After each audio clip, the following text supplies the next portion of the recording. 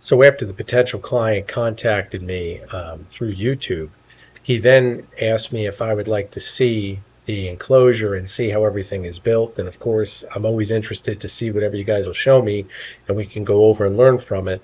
And this is exactly what he sent me, so let's discuss it.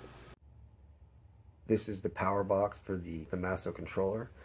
Okay guys, we can see that within this electronic enclosure we have here that basically there's no drives in here. It is just a power supply and essentially a remote power module. Now with the Masso you'll see two types of systems. They'll either have the drive and the power supply there, or they won't have the drives and therefore it'll just be a power module. That is what we see here. That being said, you do not need shielded cables because there are no signals going back and forth with this unit. The only thing you're doing is providing power. We also see ground leads coming in, and that is done correctly.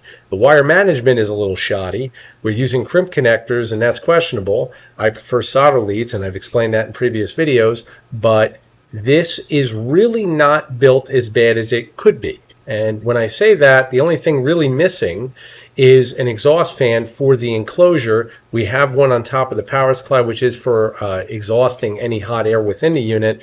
But if we have an exhaust fan on the external enclosure, it will once again clear out all of that hot air from condensing inside there, which could cause overheating issues.